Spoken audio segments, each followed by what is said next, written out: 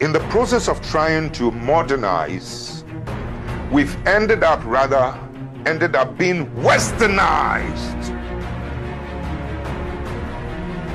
to the point where, as I sit here before you, when I wanted to even name my children African names, heroic names, said no, I cannot. They'll have to be Catholic names. I mean, those Catholic names are European names. I have a right to my identity. Don't take away my identity. Okay? I mean, Christianize me if you may, but don't westernize me.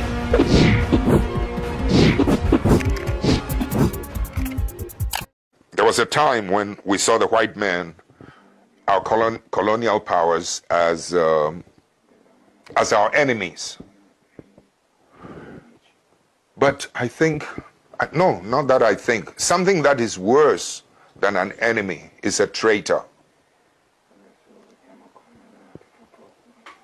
Yes.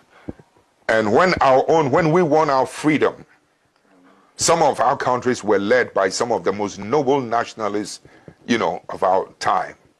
But at the same time, with the passage of time, some of them became treacherous and rather betrayed our aspirations. In effect, what I'm trying to say is that as bad as an enemy can be, I think something worse than an enemy is a traitor. We've ended up evolving in the process of trying to modernize. We've ended up being westernized to the point where, as I sit here before you, when I wanted to even name my children African names, heroic names, I'm a Catholic. The Catholic Church, or that character, back at home, said, no, I cannot. They'll have to be Catholic names. I mean, those Catholic names are European names. I went through an argument with this priest, and I said, listen, I have a right to my identity. Don't take away my identity. Okay?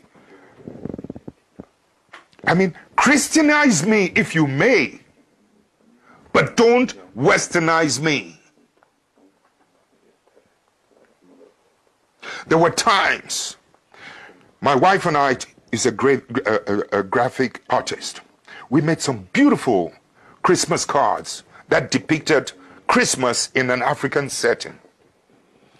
And the Christmas cards sold so well, even with Catholic nuns, white Catholic nuns. We wanted to secure the patent. I went to an office, the Registrar General's office, to secure the patent. Can you believe that this fellow African, Registrar General, looking at my black personality, black face, told me that, no, I cannot. This was long after independence, and that it's going to take about 3 years. I said, why 3 years?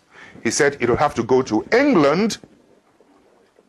It will go to England, and it might take about 3 years before I'm granted the right to that patent or whatever it is that register. In other words, in effect, what I'm trying to say is that, oh, so I have no right to even my creativity. I create my own, you take it away from me, and you have to send it to the colonial power.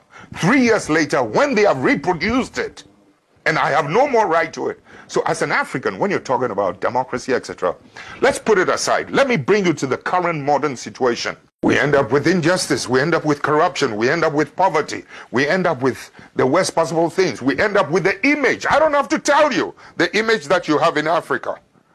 I don't have to tell you. Please, I know the potential of humanity.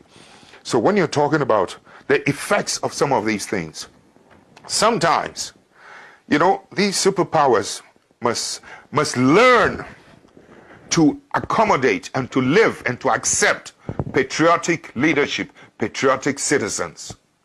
Too often, they're happier with people who are not patriots But if the media, especially in America, for instance, could give you both sides of the story as pertains to foreign policies and foreign actions, you will bring so much pressure to bear, because you still live in a world with the capacity and the ability to be able to influence your presidents. You can impeach your presidents like in America. So you as a people still have power, unlike us. In Africa, they disempower.